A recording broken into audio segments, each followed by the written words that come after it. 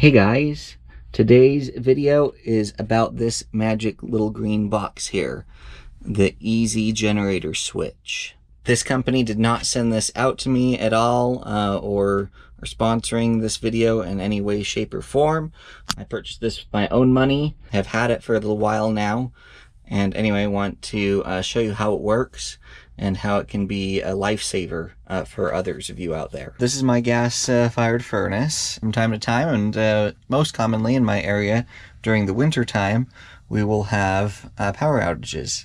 And those usually happen when a major winter storm or something come through. And that's when heat is of the most importance. And so being able to run the full household furnace here during a power outage is critical, and that's what this little box does. It makes it super easy to be able to run this unit off a portable power station, gas generator, something like that. Please excuse the mess that you'll see here. This room is not only my furnace closet but also my storage area. And for those of you who are HVAC technicians out there, fear not, I move all the stuff out whenever my furnace may need service done. I do not try to wedge someone in here to work on this with my stuff in the way. Okay, so let me show you how this switch works. It's super easy.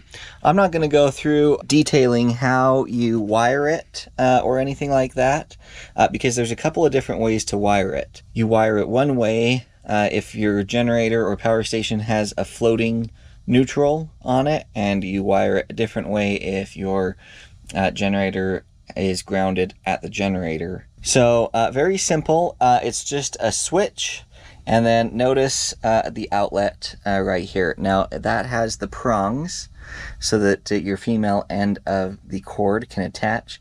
These prongs are never hot unless the cord is plugged into it, and obviously those are not accessible when it's plugged in. So very safe. We've got a little resettable protection device right here, which is great. And then we've just got this toggle switch. Notice down here we're in normal operation at the moment, and then we've got off, and we've got generator.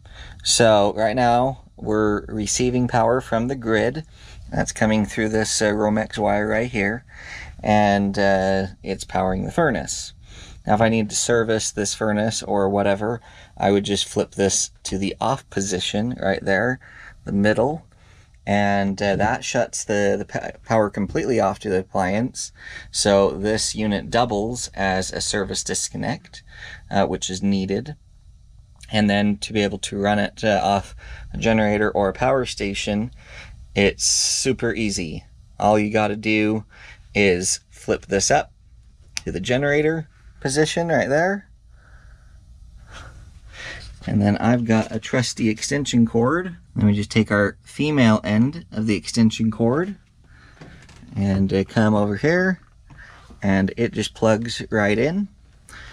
I like to support the back of this just because it's mounted to the side and to alleviate some stress on the screws. That just plugs right in like that. Very easy and simple. And then the other end of your extension cord plugs into your generator or power station. In our case today, we're using the Blue Eddy EB3A. It's a very small power station. You'll see that it won't provide a ton of runtime for this furnace, but believe it or not, something this small and this cheap will actually power the furnace for a little while. So if you need just some emergency heat, this is a great solution. So we're just going to plug this in, and you can see that immediately it starts pulling some power. That's, you know, thermostats and what have you firing up. I'm going to go inside and trigger the furnace to turn on, and we'll watch it run off of this, and you can see just how easy and fast this setup is. Quick inside tip, guys. I'm going to leave a link down in the description below to a playlist where I test a whole bunch of different things on power stations, and one of those tests is powering this furnace. And so if you want to see what other sizes and types of power stations are able to do with this furnace, be sure and check that out. All right, I've removed the cover. You can hear the induced draft motor starting. You should see the hot surface igniter going. There it is.